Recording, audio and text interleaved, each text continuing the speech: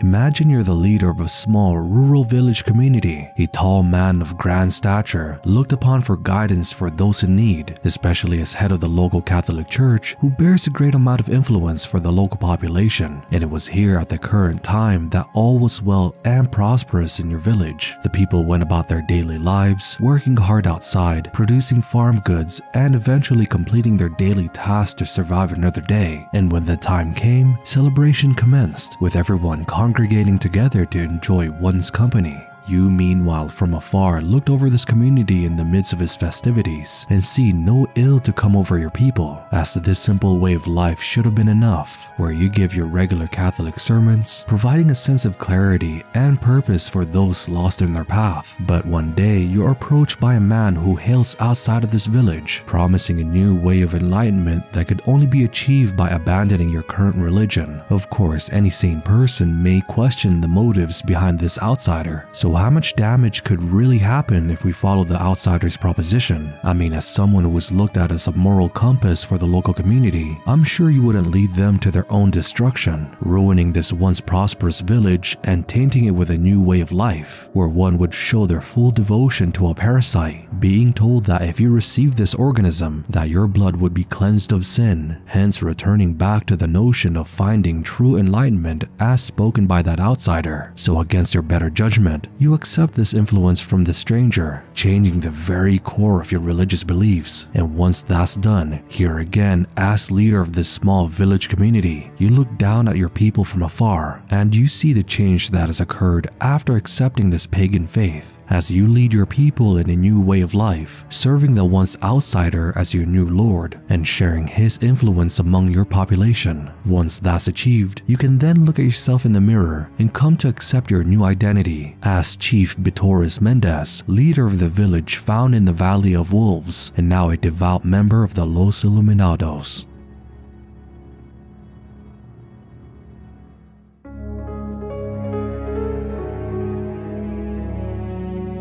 The downfall of Bitores Mendez and the village community could be explained from two fronts, with the first was the newly opened occupation of excavating the ruins under the Salazar Castle, where we would follow one of the villagers named Rodrigo as he explains the daily lives of the village community and how things progress moving forward. Then second was Osmund Saddler's manipulation of Father Mendez and how this would spell bad omens for the people he led, with both of these factors playing the crucial role that would change the people of this community forever. So with that said, let's first delve into the circumstance from Rodrigo's point of view and how this once peaceful village community changed for the worse. ¿Qué carajo estás haciendo aquí? ¡Lárgate, cabrón!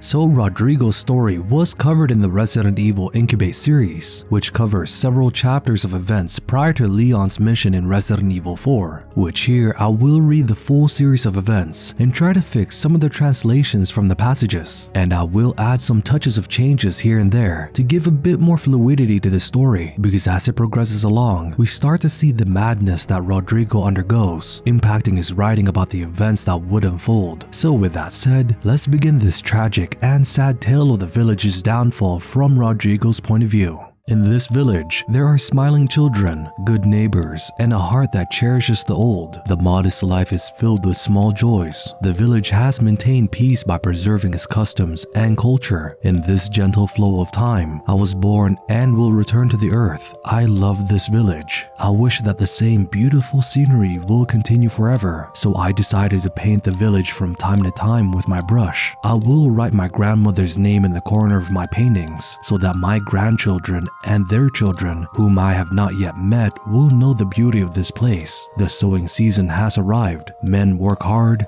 as do women, and preparation begins here and there. I went to the farm in the clear morning sun. Sweat glistens on the foreheads of the strong men tilling the soil. The women helping them sang, chatted, and were very lively. At noon, we all spread our lunchboxes for a moment of relaxation. The bread my wife baked for me soothes the waves. Now I have one more task ahead of me. Working in the fields is like raising a child. With the kindness of the villagers and the bounty of nature, the earth will soon be fertile. Children help take care of the chickens and cows as I did when I was young. When I went to the barn, I saw a boy carefully carrying a bucket full of cow's milk with his small body. Most of the villagers are related by blood, and the whole village is like a big family. They always help each other and have a strong bond with one another. When this boy grows up, he will know that even the smallest actions help the village. Then on one occasion during a holiday afternoon, a friend invites me over for lunch. He told me with a bit of pride that he was happy to be in service in his prestigious job as an excavator at the Salazar Castle. This along with many other strong men from the village. As this lunch with my friend proceeded, a delicious meal was served, but the best part of the meal was the family reunion. This house too has kept its old tableware and furniture. Like my own home, it is a simple life, but it is neat and tidy. Looking outside, there is a small flower bed in the garden, and the family members are asked to line up in front of it to pick up a brush. When I draw a picture and give it to the child as a thank you for the lunch, he gives me a cute smile and says, thank you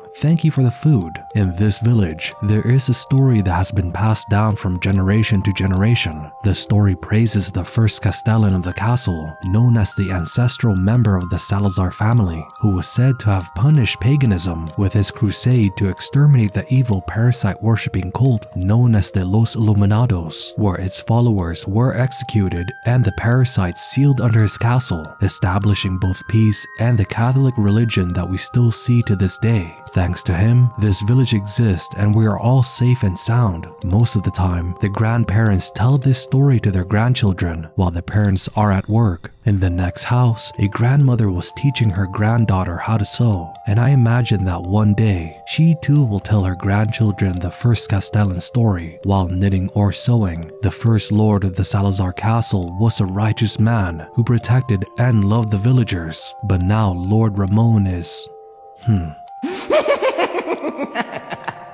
The long-awaited harvest time has arrived. This year's crops were so good that it will sell for a high price to neighboring towns, which will allow us to buy gasoline and many other things that are not available in the village. All the villagers are working hard to bring the crops and carry the vegetables to the trucks, and even though it is hard work, the children are doing their best to help. The children are the village's treasures, and it is as if the villagers are raising them on their own backs. It is everyone's wish that the children grow up healthy and happy. When we finished our work, dusk was already approaching, and tomorrow is the harvest festival. Today is the harvest festival to celebrate a bountiful harvest and give thanks to nature. We ate well, drank heavily, danced in a circle, and looked up to see the beautiful stars in the sky. The night is getting late, but the children, with their parents' permission, are also up late. With all the villagers enjoying one's company, is one of the few times of the year when the village can afford to tolerate such an event, and this evening is no exception. Usually we all work hard, but on these special occasions, we all celebrate together. Some recite poems they have written themselves, some family members sing in chorus, and finally a man with a guitar sings in a husky voice, expressing his gratitude. The village was filled with a sense of happiness as everyone smiled in embarrassment at the ovation. And in the midst of this festival, I noticed that the village headman was nowhere to be seen this year. But since Bitores Mendez is also a priest, he was probably too busy with church work to make it to the festivities. Here, people cooperate to obtain food, which is then distributed among everyone. They gather the produce from the village, milk from the cows, eggs from the chickens, fish from the rivers, nuts from the trees, and the other things bought in town, and bring them back to their homes. On another day, I help load their goods onto my younger brother's wagons, who lives nearby, and we drive the produce together out of town, and then later we head back home. Looking around, I enjoy seeing the sun filtering through the trees, the birds singing and chirping, and the flowers along the roadside looking beautiful as always. When the brother's family comes out to greet us, both he and I smiled.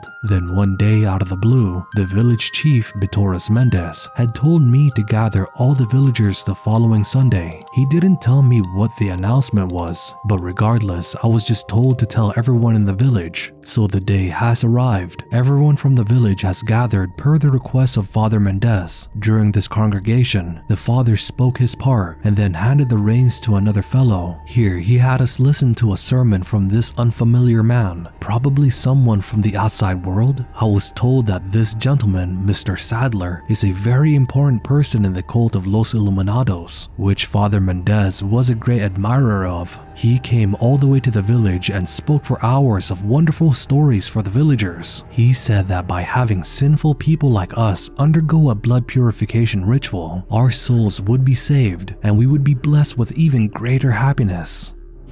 The sinful, huh? I wonder if he was already like that. My friend who invited me for lunch that one time. Because ever since then, he has since changed from this gentle nature to someone who suddenly started to lash out. It was terrifying. He said that if you don't undergo the ritual, you won't be happy. The order is trying to protect and save us. Thank God, we are so grateful we found salvation. The blood purification ceremony will connect all hearts and purify the impure blood. So with that, I along with the other villagers lined up to have their bloods purified. And then it was my brother's turn. Suddenly, he looked at me and cries out, "Brother, help me," and refuses to participate in the ritual. I told him that the villagers must not lose a single person in order to be united as one, explaining to him that the rest of his family had already undergone the ceremony and that it was his turn to accept the ritual. On that day, we villagers learned the truth. We learned that the first lord of the Salazar castle was jealous of the Los Illuminados and interfered with their good deeds, and that his last descendant, Master Ramon Salazar, was the one who had made a great contribution to the revival of this cult. For hundreds of years, we have been told a false story, truly unbelievable. Shortly after, I noticed my wife has been coughing a lot lately, as if she had caught a cold. After dinner, our daughter suddenly started foaming at the mouth, her face contorted in pain, and her arms and legs flailing wildly. We must help her. Oh my God,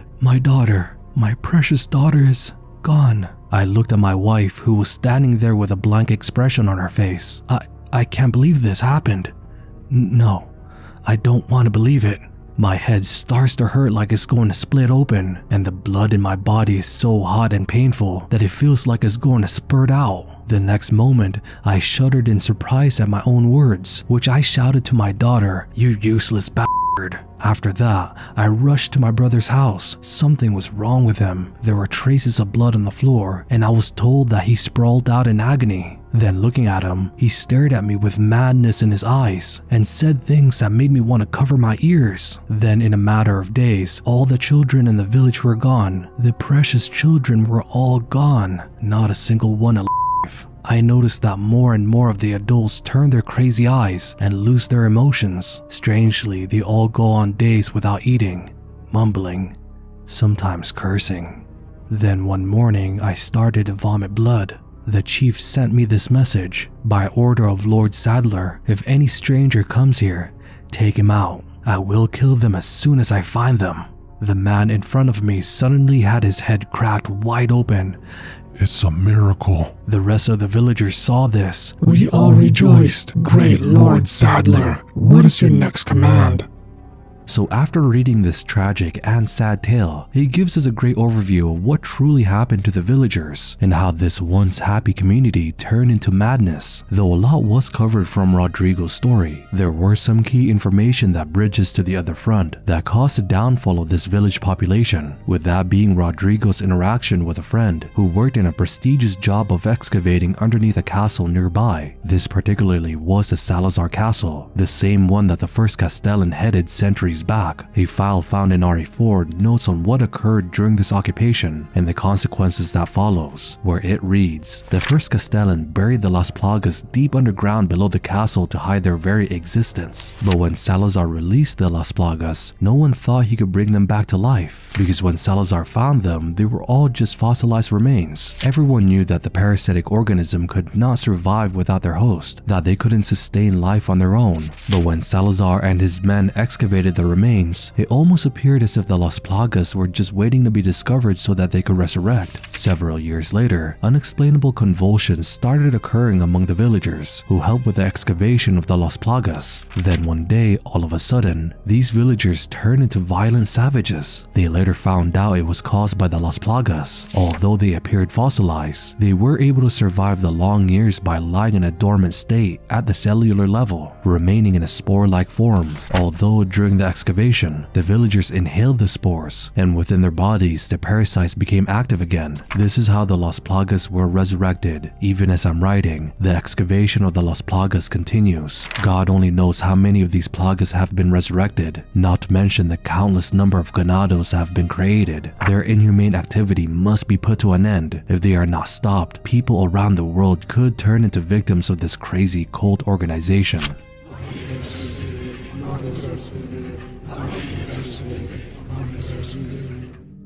So from this note, it again reaffirms the actions of the first Castellan as he sealed the Las Plagas Parasite underneath his castle, making sure that it will never see the light of day again. This was all for the sake of keeping the Los Illuminados from ever returning back to power. Unfortunately for the first Castellan, his last descendant Ramon Salazar thought the opposite, where he would help Osmund Saddler revive the Los Illuminados, unsealing the Las Plagas Parasite from his castle, and continue to have the innocent villagers excavate the ruins, knowing full well of the repercussions of this job, and leading to the parasite spores to spread among the population, creating more of the Ganados, which was already on top of those who had their bloods cleansed with the goading of Bitores Mendez, thinking it would purify them of their sins. And speaking of Bitores Mendez, his role of letting Osmund Saddler manipulate him and changing his Catholic beliefs into this pagan parasite worshipping cult only magnified the atrocities that occurred in this village. Though we don't know the exact details of the conversation he had with Saddler and the process of manipulation that went on during that time, we can only insinuate that Saddler had what they called a silver tongue, where he was able to effectively communicate his grand vision for the world and convincing Father Bitores Mendez that his way of enlightenment was the one true way of salvation.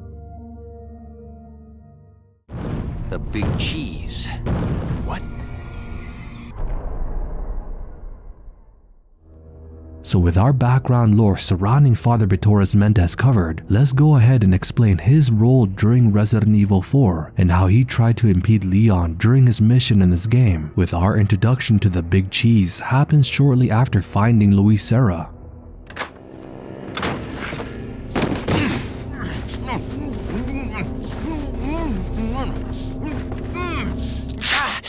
A little rough, don't you think?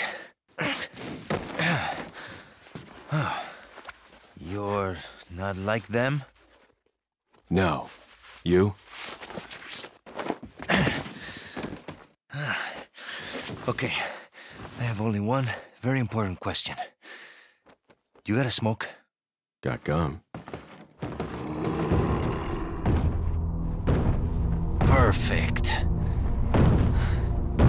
The big cheese. What?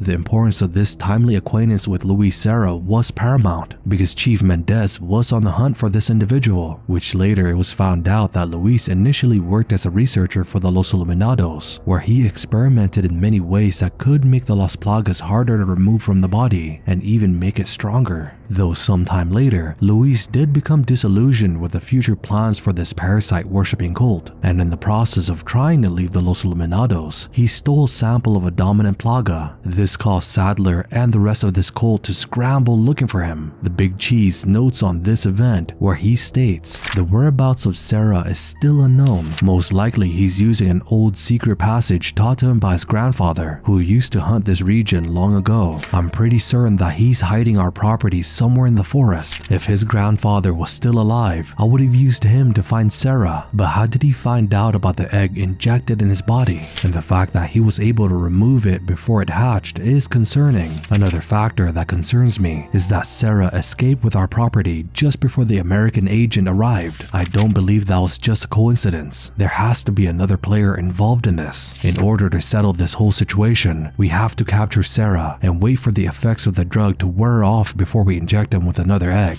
Once this is done, whoever is behind all of this will surface. Nobody shall interfere with our plans. Those who do shall suffer Severe consequences. So the important information found here was that Luis was able to find a way to remove the Plaga egg from his body. Second was the non-coincidence of Leon's mission inside of the village, which coincided with a third-party infiltrator. Additional documentation was noted in regards to this topic, where it states, "Alert order. Recently, there has been information that a United States government agent is here investigating the village. Do not let this American agent get in contact with the prisoner. For those of you not yet informed, the prisoner is being held in an old house beyond the farm. We will transfer the prisoner to a more secure location in the valley when we are ready. The prisoner is to stay there until further notice. Meanwhile, do not let the American agent near the prisoner. We do not know how the American government found out about our village, but we are investigating. However, I feel that this intrusion at this particular time is not just a coincidence. I sense a third party other than the United States government involved here. My fellow men, stay alert." So after reading that, we can tell that the Big Cheese knew something much bigger was going on. With the surrounding circumstances that was in action, couldn't have just been a coincidence. Of course, later we learned that it was Ada Wong that was a third-party infiltrator, and her current mission at that time was a mystery to all involved early in the story of Resident Evil 4, with her debut happens right after Leon was able to escape alongside Luis, or soon after he makes his way towards the Chief's residence. Here, while investigating, we get another close encounter with Chief Mendez.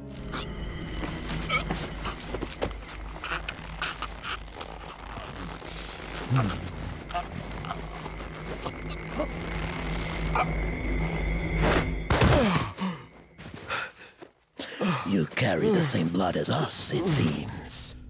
Nevertheless, you're an outsider. Just remember, if you become unpleasant to our eyes, you'll face severe consequences.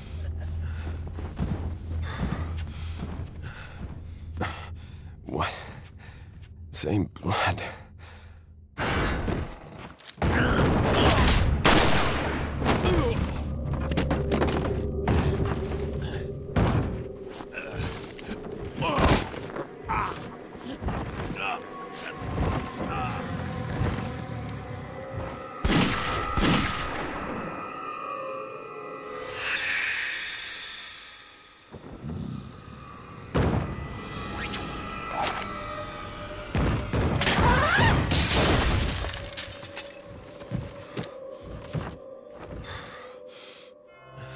So several important key takeaways we need to cover here was that Chief Mendez was aware that Leon was infected with a Plaga Parasite. Then second was Ada's reveal, confirming his suspicions of a third-party infiltrator. Chief Mendez laments on this with another note, while he questions Saddler's intention of keeping Leon alive, where here he states that, as instructed by Lord Saddler, "I have the agent in confinement alive. Why keep him alive? I do not fully understand what the Lord's intentions are. I would, however, think he'd keep them separate, not confine them together as has been ordered. I don't expect Luis would trust a stranger, but if by chance they did cooperate, the situation could get a bit more complicated. If for some reason an unknown third party is involved, I don't think they would let the chance like this slip by. But maybe it's all Lord Saddler's ploy, leaving us vulnerable so that this third party will surface, if they even exist, that is. It's an unlikely possibility, but if a prowler is already amongst us, then our plans could be ruined. I guess the Lord thinks it's worth the risk if we're able to stop whatever conspiracies at work.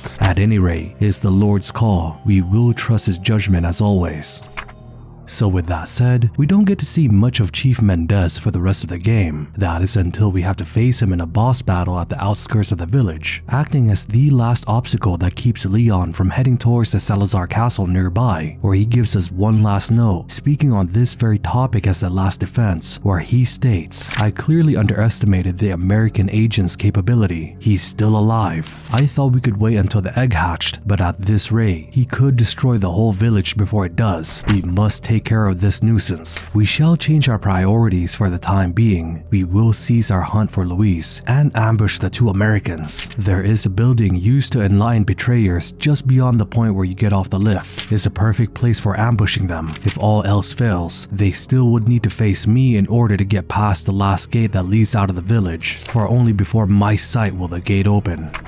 What's interesting to note here was Chief Mendez was able to move very fast, with barely a shadow passing by Leon's point of view. Here he finds himself at the mercy of the big cheese. What's more was the raw strength that he displays, being able to twist 2 metal door handles, making sure that Leon has no means of escape. Of course, we already got some hints to some of Chief Mendez's superhuman-like abilities with his encounters prior to this boss fight. What's more is that we have to take into account his overall durability and the potential amount of fatal damage he was able to withstand, resulting in his mutation. Here we can see that he had a dominant form of the Plaga Parasite compared to the many Ganados we've faced throughout this village. This would allow Chief Mendez to be fully cognizant of all of his actions, being able to control those of lower Plaga ranking, and with the only person he has to answer to was with Lord Saddler. So with that said, the pressing issue at hand was how Leon was going to deal with this mutated version of the big cheese, looking absolutely terrifying, having a centipede-like spine that elongates his overall body, the claws that he was able to protrude, and the sharp tendrils coming out of his back. To top this off, even once Leon was able to deal enough damage causing the split of Chief Mendez in half, he was still able to survive this predicament, adapting very fast, using those long tendrils on his back as a way to move around the setting, though eventually we are able to defeat him, providing us with the means to open the gate towards the Salazar castle, hence ending the big cheese's role within Resident Evil 4.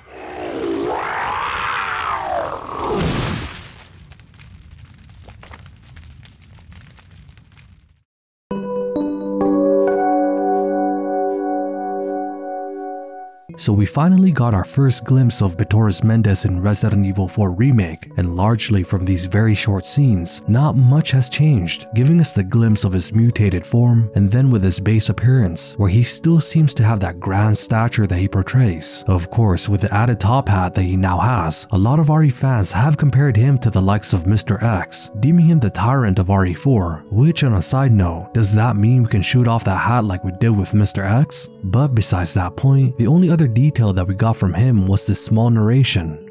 Your soul requires cleansing. This sentence refers back to how the villagers were infected with the Las Plagas Parasite after being manipulated into joining the Los Illuminados, reiterating the notion of cleansing one's blood of sin by receiving the Plaga Parasite, which I do hope in RE4 Remake that they cover this prequel event in some capacity, showing how Father Mendez was approached by Lord Saddler and how he was able to manipulate him into abandoning his Catholic faith and joining the Los Illuminados. Also, maybe showing the process of the villagers' conversion into madness, giving us some insights on their lives before and after receiving the Las Plagas Parasite into their body. But with that said, we can only speculate on what's to come in Resident Evil 4 Remake, and it won't be long until we get further information in regards to Chief Mendez and his new portrayal in this reimagining of RE4. Anyways, what are your guys' thoughts on the big cheese? And are you guys happy with the way he looks from the RE4 trailer shown from the Resident Evil showcase? Please let me know your opinions in the comment section down below. Also, if you guys enjoy the content, then please feel free to like and subscribe for more videos like this in the future. Anyways, thank you guys so much for watching, and as always, you guys have a great rest of your day, and this is Hey DeVuH, and I'll see you guys in the next video. If you become unpleasant to our eyes, you'll face severe consequences.